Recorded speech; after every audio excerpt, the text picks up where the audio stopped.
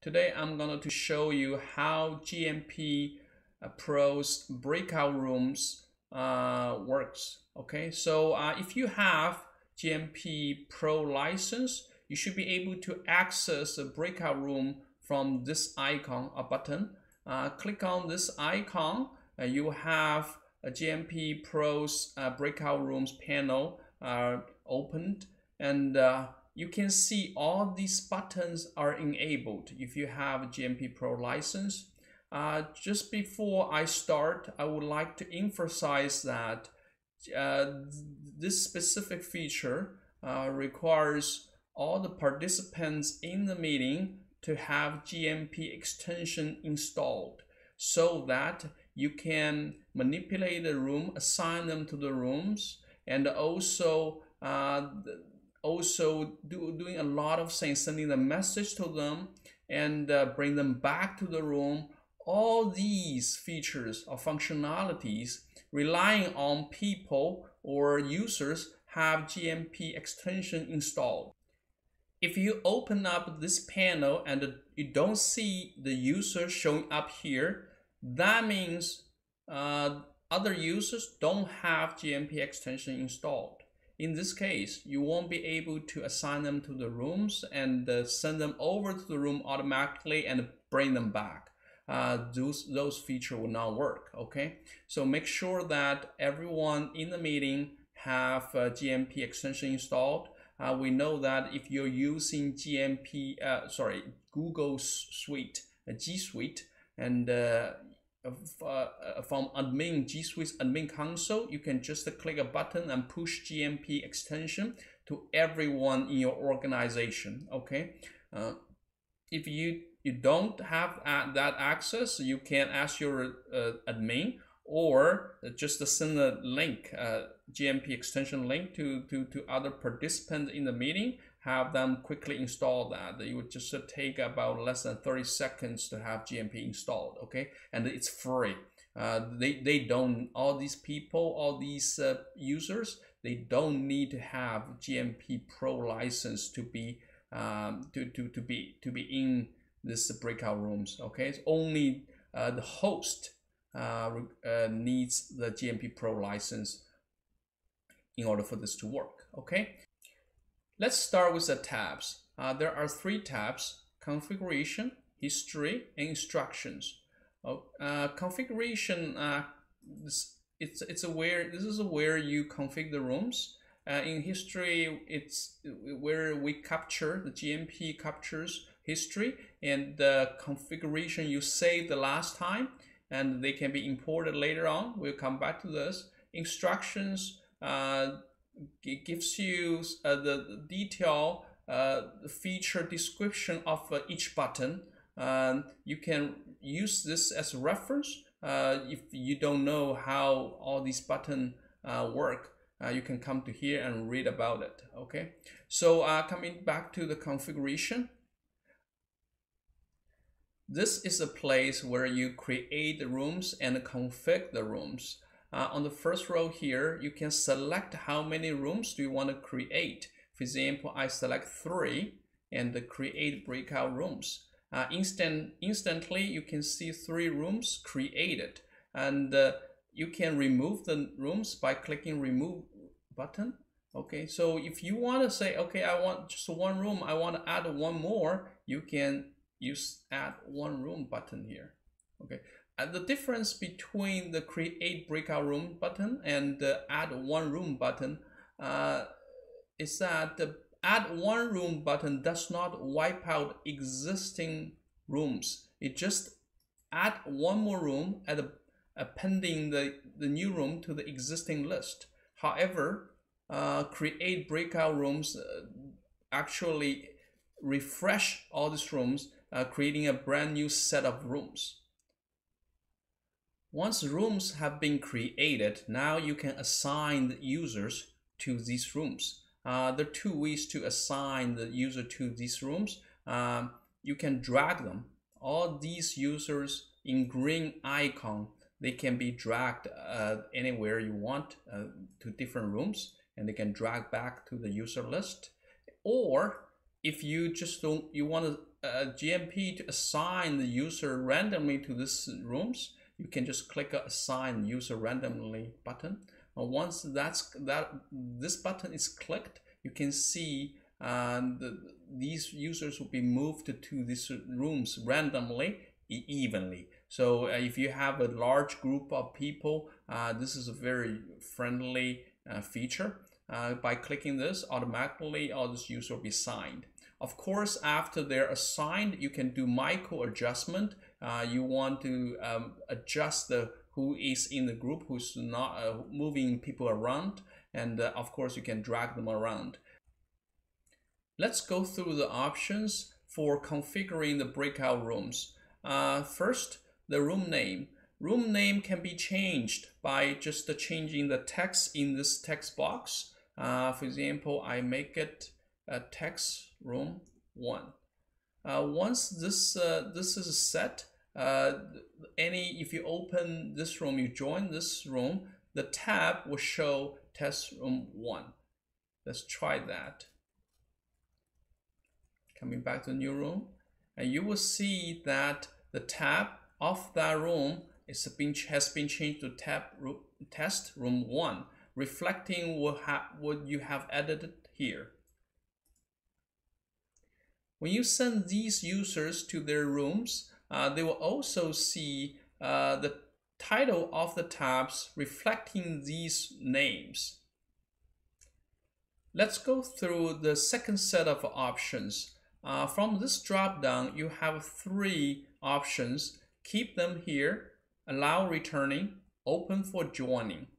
The first, keep them here. Once you check this option, GMP keeps the user in the current meeting, which current meeting is treated as a main room.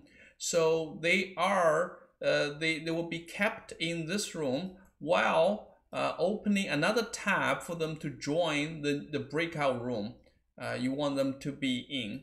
And of course, you unchecking this, when you send them over, actually they will be disconnecting from the main room and joining the breakout room in the same window. Also, you might have noticed by checking keep them here, GMP removes bring back button.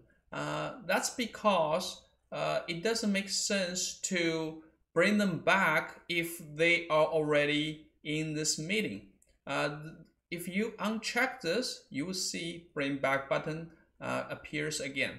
And so you have to know how to operate between these options. If you want to keep, sometime you want to keep the user in the main room so you can talk to them anytime you want and communicate with them, or you just want them to leave the current meeting and join the new rooms. Okay, so this is your decision, and to see how it works best for you. The second option here, allow returning. By default, it's unchecked. That means when user sent to the breakout room, they don't have way to come back.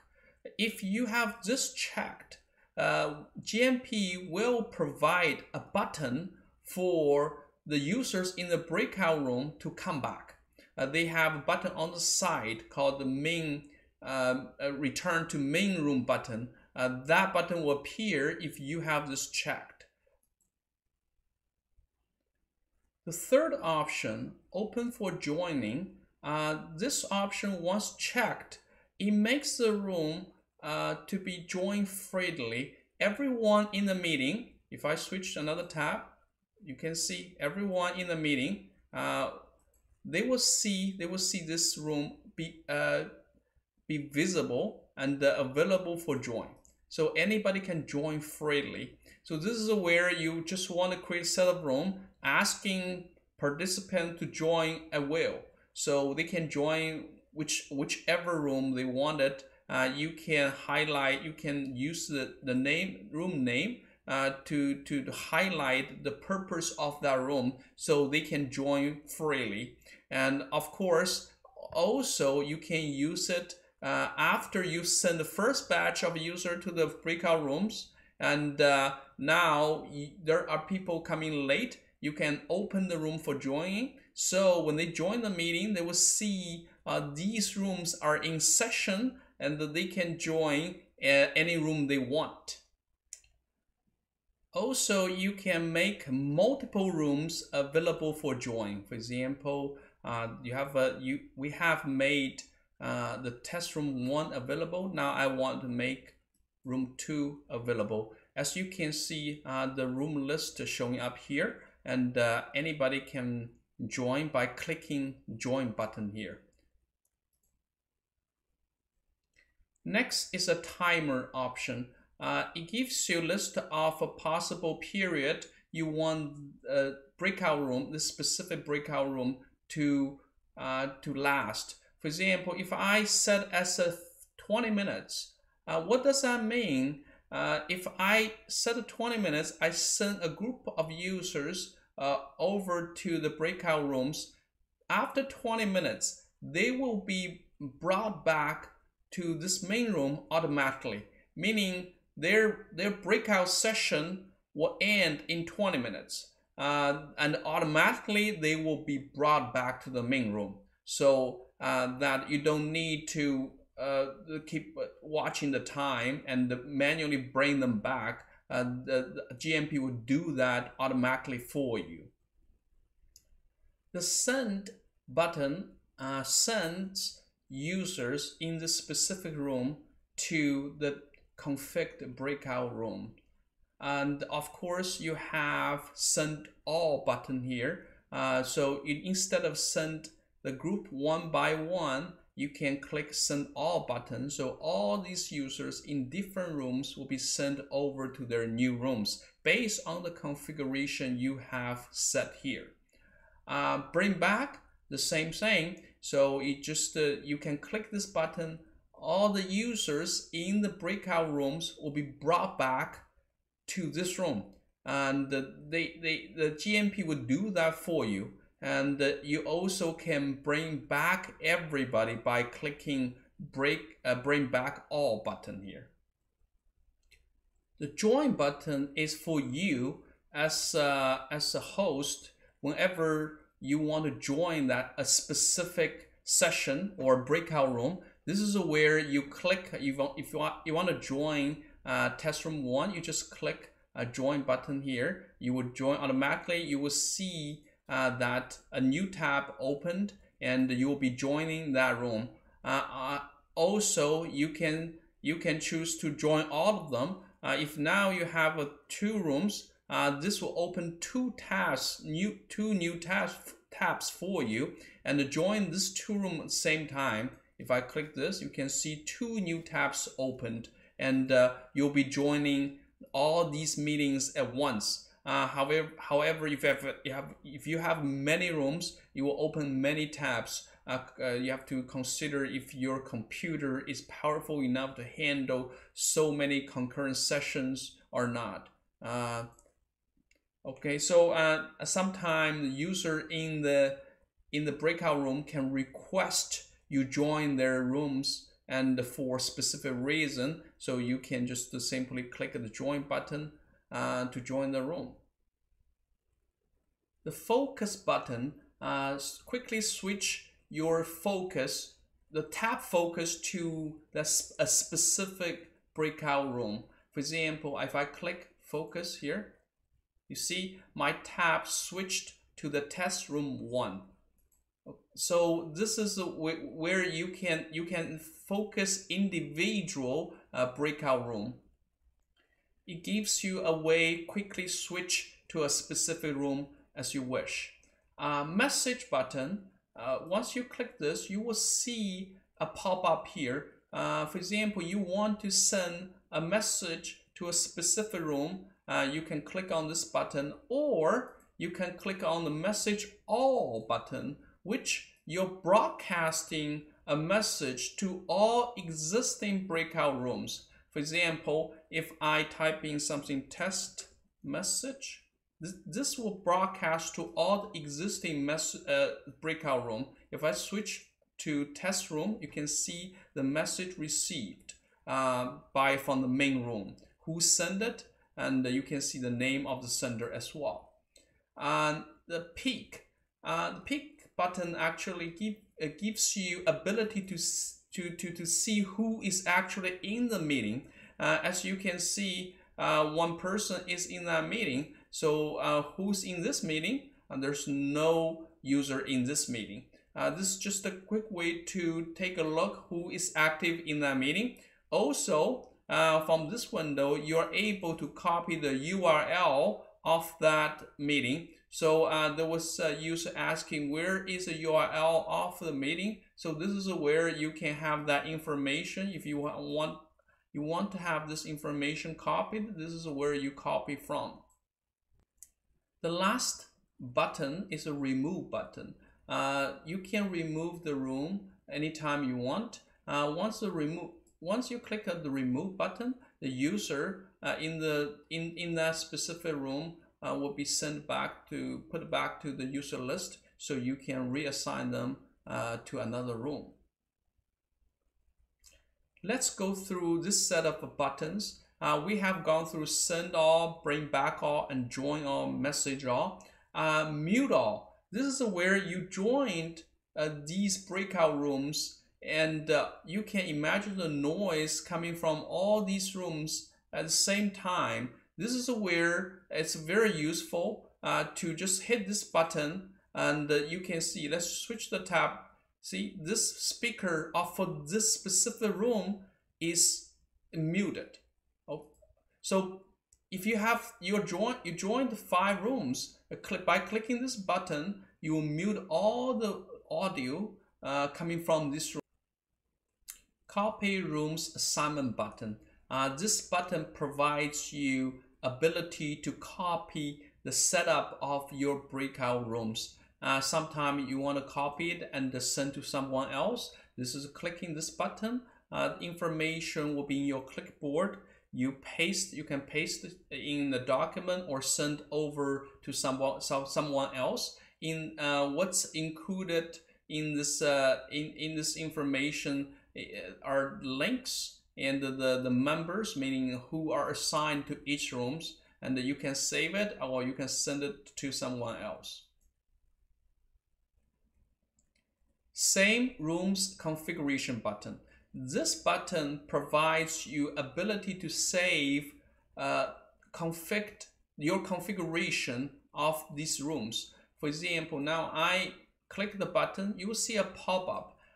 This is where you enter a name for this specific configuration so that you can import it back later on. In this case, I would just call the demo, save. Right away, you can see the confirmation of the confirmation showing that this configuration has been saved successfully, and it's under the history tab. Now we head over to the history tab. As you can see here, you have a demo and with a date appended to it.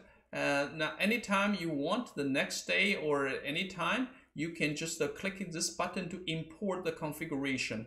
For example, I come back to the configuration tab. I remove all these rooms. So now there's no room, no configuration. Now I go to history tab. I click on this button. See? Now automatically switch you back to the configuration tab. Also, it regenerated 2 rooms based on the configuration you had before with the room names and assignment as well. Who assigned to which room and the configuration you had. For example, 20 minutes for this room, all the configuration were remembered. Let's try out all these buttons again. So first I create rooms, 3 rooms. I add 1 more room to the end of the list. I can remove the rooms and I have just leaving 1 room still in the list. I drag this user to the room and I also change the room name to room test. And also I can have options selected, keep them here. Allow returning, so allow them to return. For now, I don't select the open for joining. And for the timer option, I'm not going to select it because this will take at least 10 minutes to bring them back. So I will just manually bring them back. In this case, if I want to bring them back, I cannot select keep them here. So I uncheck this. So now you can see there's one user in under this room. I'm going to send this user to this specific breakout room and bring him back. Okay, so let's see, I sent. What happened? This user is actually on the second tab here. As you can see, that user left this main room and joined the room test.